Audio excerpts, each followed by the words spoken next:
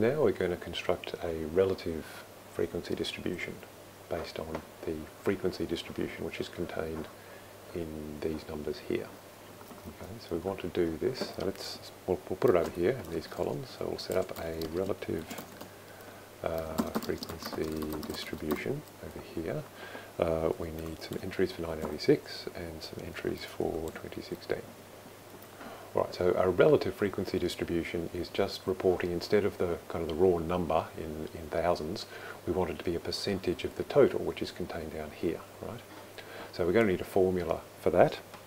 We're going to go equals to start the formula, and we'll select the amount of workers in agriculture in 1986 and divide that by the total. Okay, and that's it. Enter. And that gives us the fraction or the decimal, so 0.06 or 6%. And just like before, we can click on the percent and that will express this as a percent. Let's give ourselves one decimal place. Okay, so that's easy. That's the first entry of the relative frequency distribution for 1986. Now we want this for all of the industries right the way down, and so it would be nice to think that we could just click. So just get the little solid cross here and double click and copy them all down, but it doesn't work. Okay, I'm double clicking, it doesn't work. What's the problem? With this kind of formula, we have 427, this cell here, divided by the total, this one here. So what Excel is thinking when we move down to the second cell is that it wants to do 99.7 divided by this one, shifting everything down by one cell. Okay, but that's a problem because there's nothing here. 99.7 divided by an empty cell, that's not going to work.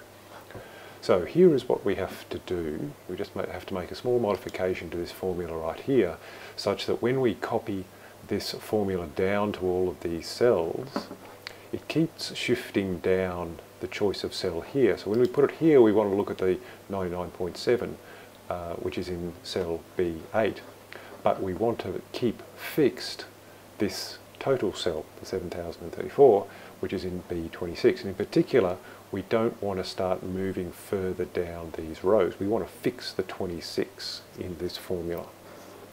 So the way that we fix the 26 is we go back up to this formula that we entered before. You can see it's written up here. And the cell that we want to fix, the 26, we put a $sign in front of it. So that tells Excel that when we copy this formula down to the other cells, it's free, it can change the 7. It's free to change the 7, but it's not free to change the 26. That will remain fixed. Okay, so that's the only change we need to make. We'll hit enter there. And now let's copy this down to the remainder of the cells. So we'll select that cell and we'll go copy. So I'm just using the keyboard shortcut there, Command C or Control C, and that cell has now been copied. And then I'm going to select all of the range of cells that we want to include in the copied range. And then I'm going to go Command V for paste, and it gets copied in all the way down. And we get 100% obviously when this is getting divided by itself, but these are all the individual percentages that we need for the relative frequency distribution for 1986. Then, if we want to take those, and just have a look at what's happened with this copy, by the way. So we originally had B7 divided by B with 26 fixed, and now we have B8 with B26 fixed. Okay, so Excel has updated the 7 to 8, and then the 8 to 9, and so on. But in each one of these cells, what's in the bottom line is still the 26, which is what we want in this kind of calculation.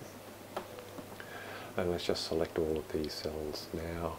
Like this, I'm just using the keyboard to select all of those, and Command C to copy, and just go to 2016. And now what this copy is going to do when we shift it across one column, what we're going to see is that all of the columns get increased by 1. Okay, so have a look at this formula here. This used to be, for 1986, it used to be B7 divided by B26. Because we've copied this across one column, it's shifted across the columns as well. So the columns are now C, referring to 2016. Okay, so we don't have to make any updates to this formula in order to copy it across for the subsequent year. That's all we can do is we'll just bold that, and we're finished. We have our relative frequency distribution.